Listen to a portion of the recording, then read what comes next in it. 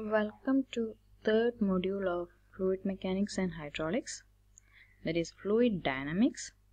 In the previous two modules, we have seen properties of fluid, fluid statics and fluid kinematics. So after fluid statics and fluid kinematics, now we are going to study about fluid motion with the forces causing the flow. So the study of fluid motion with forces causing flow is known as fluid dynamics. Okay, so basically the fluid dynamics is analyzed using Newton's second law of motion, and for this purpose the fluid is assumed as incompressible and non-viscous. So throughout this module, for every analysis of the fluid is considered as incompressible and non-viscous. So first, going to the equation of motion, that is the Newton's second law of motion. According to Newton's second law of motion, the net force in the direction of x will be equal to mass multiplied by acceleration in x direction. Okay, that is Fx, that is force in x direction, will be equal to mass into acceleration in x direction. So Newton's second law is force equal to ma, especially if it is in x direction, Fx equal to m into x. Okay, now in the fluid, flow, we do have different forces present in it. So the main forces that is present in a fluid flow are gravity force, pressure force, forces due to viscosity, forces due to turbulence, and forces due to compressibility. For the easiness, I represent gravity force by F suffix G, pressure force by F suffix P, viscous force by F suffix V, turbulent forces due to turbulence by F suffix T, and compressibility F suffix C.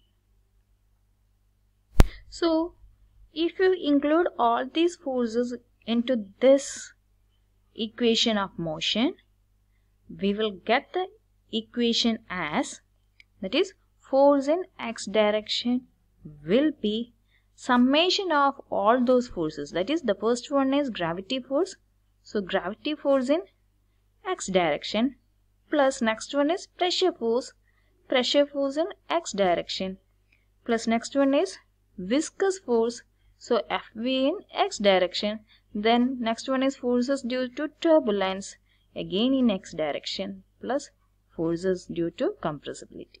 Okay, so this will be the net force in x direction, that is the summation of gravity, pressure, viscous, turbulence and compressibility force. Now the case is, suppose if I neglect force due to compressibility, neglect it, okay, that is the force due to compressibility is very nil, then what happens to this equation? This equation becomes Fx equal to Fg plus Fp plus Fv plus Ft, right? So that equation is known as Reynolds equation of motion.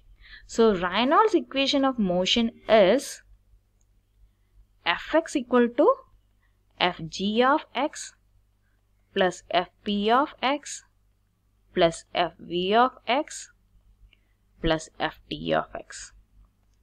Okay. Similarly, so this is Reynolds equation of motion. So next, if I consider the force due to turbulence is negligible, then what comes to this equation? The net force will be equal to sum of Fg plus Fp plus Fv. That equation is known as Navier-Stokes equation.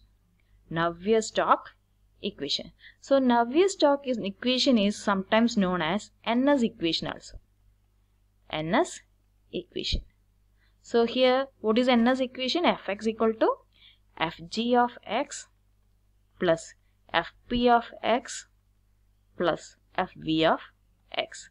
Now, if I remove this force due to viscosity, if I consider this as negligible, what happens to this equation? The net force will become Fx equal to Fg of x plus Fp of x. That equation is known as Euler's equation of motion. We are going to focus in detail about Euler's equation of motion, that is force of gravity in x direction plus force of pressure in x direction. Okay, net force is summation of gravity force plus pressure force. So we are going to deal with this Euler's equation of motion, from which we are going to derive the famous Bernoulli's equation. So next video we will see how the Euler's equation is, and then we will try to derive the Bernoulli's equation.